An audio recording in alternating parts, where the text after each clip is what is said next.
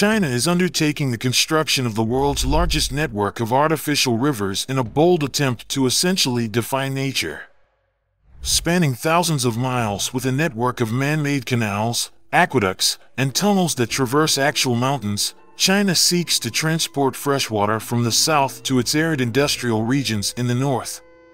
In this video, we will delve into the contentious South-to-North Water Diversion Project, its financial implications, the reasons behind it, its environmental impact, and how it might benefit, or fail to benefit the Chinese population. Don't forget to click on that subscribe button and like this video, as it's the best way to support this channel. Since ancient times, China has been both blessed and challenged by its geography. The Yangtze and Yellow River systems, which flow from west to east, have enabled much of eastern China to support human civilizations for thousands of years. These regions have benefited from fertile floodplains that sustain a continuously growing population. The Yellow River Valley in particular is one of the most extensive and consistently cultivated areas of arable land in the world. In contrast, the northern and far western parts of China are characterized by dry or mountainous terrain.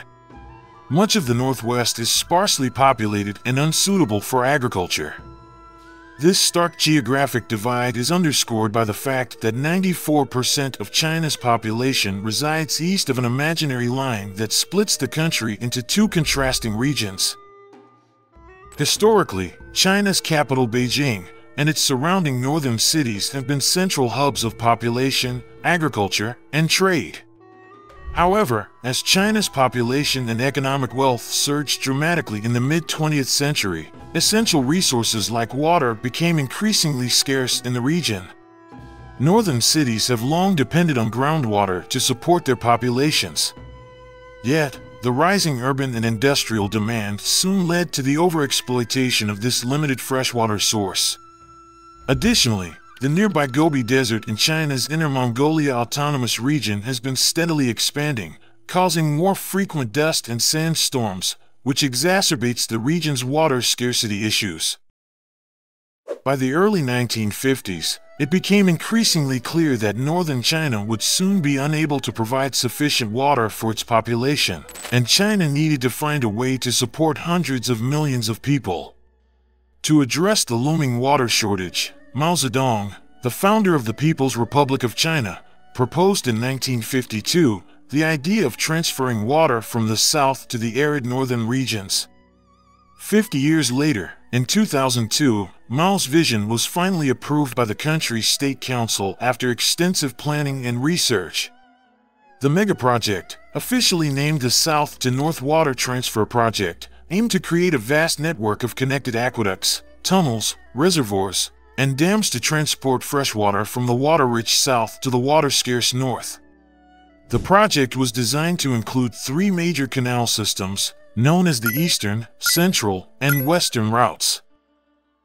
The Eastern route starts near the city of Yangzhou, utilizing a major branch of the Yangtze River. An enormous pumping station is tasked with pumping water from the Yangtze onto the Jingyang Grand Canal, the world's longest fully constructed artificial waterway. From there, the water flows through an underground tunnel that crosses the Yellow River. Finally, a series of aqueducts transports the water towards the coastal city of Tianjin, which lies northwest of the capital Beijing. In total, the eastern route spans over 683 miles. Construction on this route began in 2002, with the aim of delivering freshwater by 2013. However, due to multiple construction delays, the completion date was pushed back by over 4 years. By 2017, freshwater finally reached Tianjin, delivering an estimated 1 billion cubic meters of water per year, directly benefiting up to 10 million residents. Unlike the eastern route, the central route lacked pre-existing infrastructure to channel the water. Consequently, constructing this route posed greater challenges. The central route begins at the Danjianka Reservoir.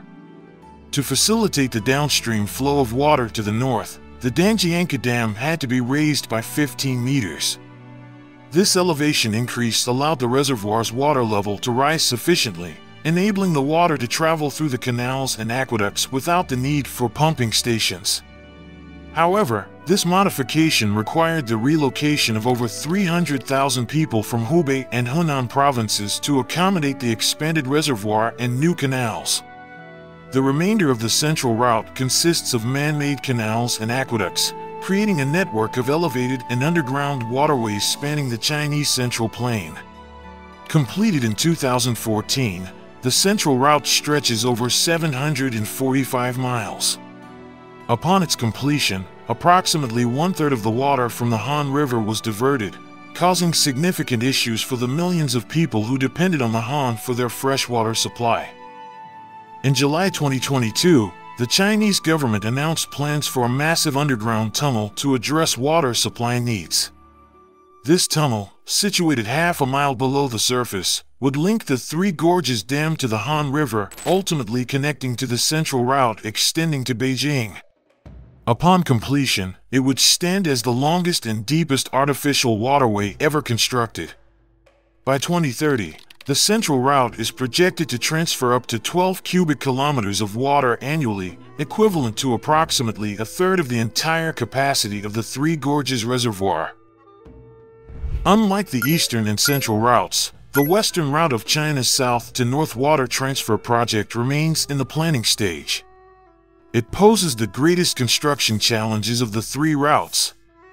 The proposed plan for the western route involves creating a network of waterways and tunnels connecting the Yangtze River to the Yellow River through the Qinghai Tibet Plateau, situated approximately 2 to 3 miles above sea level.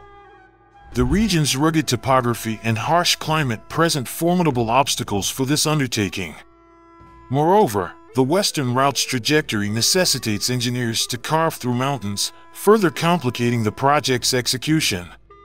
The completion of the western route is projected for the year 2050, with estimates suggesting it could deliver up to 17 cubic kilometers of freshwater annually to northern Chinese provinces. Once operational, this route could serve a combined population of nearly 100 million people along its path. While there have been unofficial discussions in the past regarding the possibility of the western route diverting water from transboundary rivers originating in China, such as the Brahmaputra and Mekong rivers that flow through India and Southeast Asia respectively, this has never been an official part of the project. However, India has expressed concern over China's potential manipulation of the Brahmaputra's flow, viewing it as a potential threat. For the Chinese government, the South-to-North Water Transfer Project, despite being incomplete, is already demonstrating significant success. According to Chinese state media, the South-to-North Water Transfer Project provides benefits to as many as 140 million Chinese citizens residing in water-scarce regions. However, opinions on the project vary among local and provincial Chinese governments. Southern upstream provinces like Sichuan and Hubei opposed the redirection of the Yangtze's flow northward, citing concerns over water security and the impact on the hydropower sector. Conversely, western provinces such as Gansu and Qinghai view the construction of the western route as a means to bring much-needed socioeconomic and agricultural stability to their regions. Despite proving beneficial to some northern Chinese cities, the project has sparked considerable concern among both local and international environmentalists. The South-to-North Water Transfer Project consists entirely of artificial waterways that disrupt the natural west-to-east flow of China's rivers. As a result, the construction of these canals has interrupted hundreds of natural rivers, causing some to completely dry up, as their flow is redirected artificially. In fact, due to the immense size and volume of water transported by the project, approximately 600 rivers have vanished during its construction.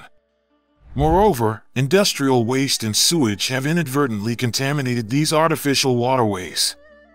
Due to the extensive network of artificial rivers passing through numerous cities and villages, many individuals, businesses, and industries dispose of their waste directly into these man-made waterways. Compounding the issue is the glaring absence of water treatment facilities along the entire path of the project. During the initial stages of the Central Route's operation, when the natural flow of the Yangtze River was reduced by up to 36%. Experts expressed concerns about the potential backflow of seawater from the Yellow Sea into the local water supplies of coastal Chinese cities like Shanghai and Nantong. If the diversion of water into artificial rivers continued to diminish the Yangtze's flow, saltwater intrusion from the Yellow Sea could extend into the man-made canals themselves. Such an occurrence could precipitate a nationwide water crisis. One of the primary reasons why the western route has remained stalled in the planning stage for an extended period is environmental concerns. The proposed plan for this route entails the construction of tunnels through a highly mountainous area of China. This construction could potentially trigger landslides and cause significant environmental damage to the local flora and fauna. Furthermore, the area where the route is intended to pass through is known for its seismic activity. Building a critical megaproject like the South-to-North Water Transfer Project in this seismically active region could potentially result in billions of dollars in damages to the Chinese government in the event of a major earthquake. As of today, the South-to-North Water Transfer Project has successfully completed 2 of its 3 planned routes.